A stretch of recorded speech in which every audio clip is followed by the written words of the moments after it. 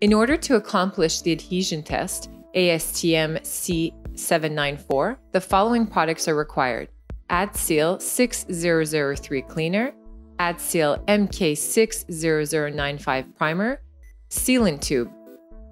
The required instruments are 2 types of spatulas, 1 utility knife, 1 template, 1 aluminum mesh, 1 substrate.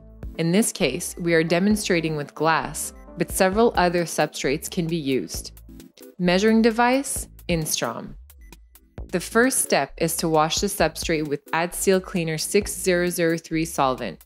It's important to wait roughly 20 minutes for the solvent to evaporate completely. It's recommended to use the 2-cloth method, which includes first washing the surface with a damp cleaning cloth, then wiping with a dry cloth before the solvent evaporates. Refer to document Application Procedure for Sealant Movement and Waterproofing Joint for more details. The sealant must be applied within the hour following substrate cleaning in order to avoid surface contamination. Attention! In the case where the application could not be done within 1 hour, the first step consisting of cleaning the surface must be done again.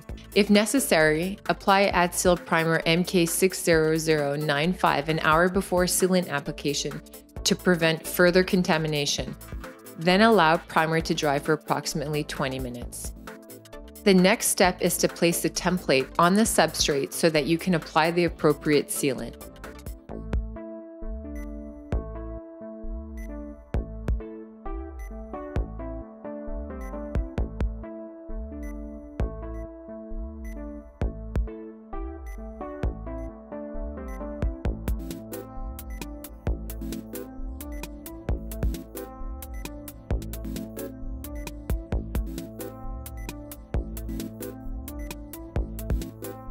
Press the aluminum mesh into place with the small spatula.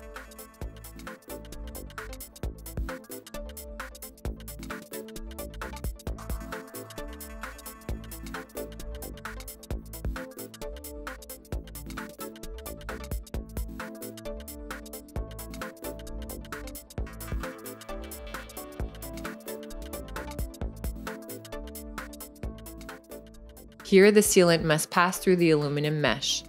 The mesh will be sandwiched between 2 layers of sealant.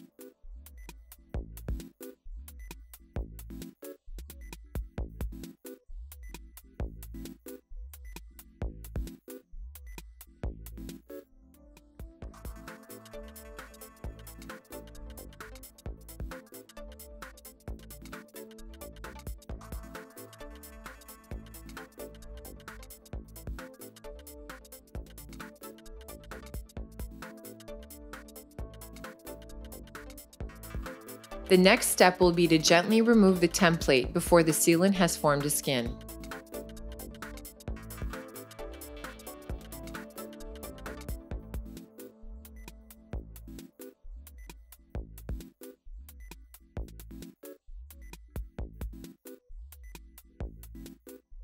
The assembly must then dry for 21 days at 25 degrees Celsius and 50% relative humidity in a controlled temperature and humidity oven.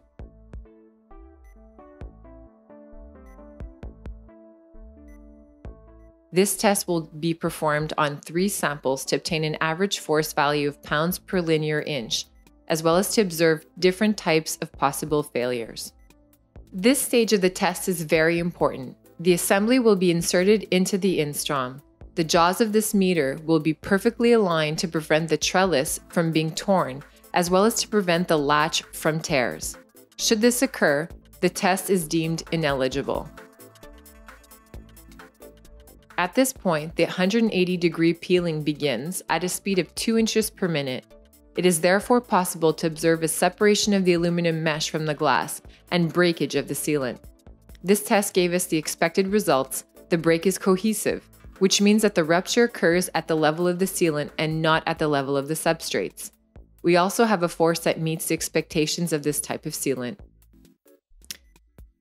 This test is also used to obtain the AAMA 802, 803, 805 standards under different temperatures and immersion conditions.